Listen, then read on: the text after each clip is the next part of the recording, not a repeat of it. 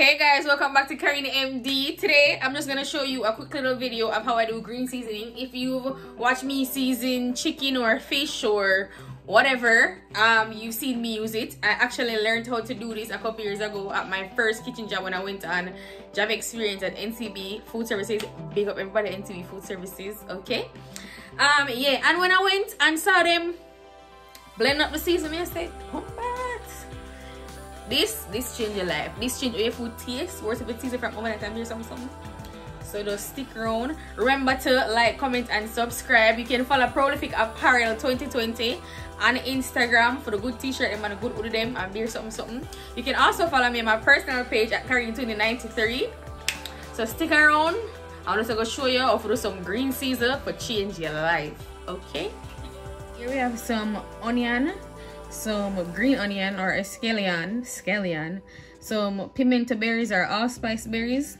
We have some scotch bonnet pepper, some garlic, and some thyme. You just want to take off the thyme off the stalk. You don't want the entire big stalk. The little ones like these are fine. So you just, I'll show you how to do this again. You turn it the opposite way and push forward, and it just come off like that. So for this video you will need a blender or a food processor. I'm using my NutriBullet that my dear friend Jojo got me for my birthday from when from a long time, and it's still ago. Yeah, it's like my favorite kitchen equipment. So adding some onions or garlic. If you are not a big fan of the heat, you can cut and remove the peppers. Everybody in my house love pepper, so well, except Akela, but also do so. Some pimento berries here. Our thyme, I love my herbs, so I'm put all that in there. And or scallion,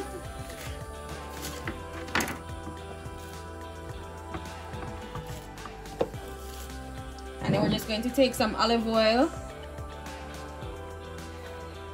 So just a little olive oil, we don't need a lot.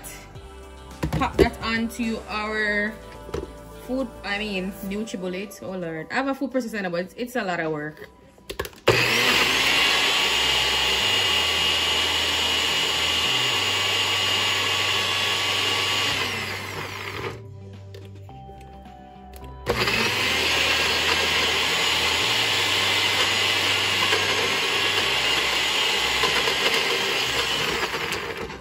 So guys, quick tip, if you notice that you start blending at first and nothing is happening, as long as your mixer doesn't, or your blender or whatever you're using doesn't sound like it's breaking or falling apart, just wait for a minute, because sometimes it's just the bottom particles just getting all mushed out. That's not even a word, Karine, but whatever. Yeah, so you see how it start to go now.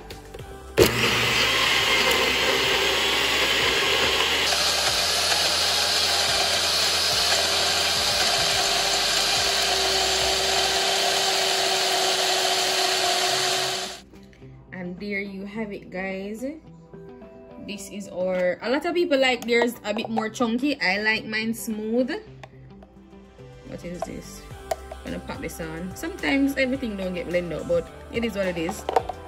I like mine smooth, and you can store this in the fridge for a couple days to a week max. And I mean, if you're cooking, you just have to gauge how much you are making, and because you know how much you cook. And I just store it in these little glass containers. You could get them over Dollarama or Home Sense or somewhere like that, you know. And that's our blended seasoning. You can pop this onto anything. For me, when I'm making fried chicken, I omit the garlic and the onion just because, and that's just what I was taught. If you want to go ahead and do it, you can do it. It makes the fried chicken burn faster. But that's because we were like cooking a mass amount of fried chicken where I was working, right? So for home purposes, you can pop it on, like use the same recipe that we're using now. So guys, there you have it, our green seasoning. Look at that. Look at that.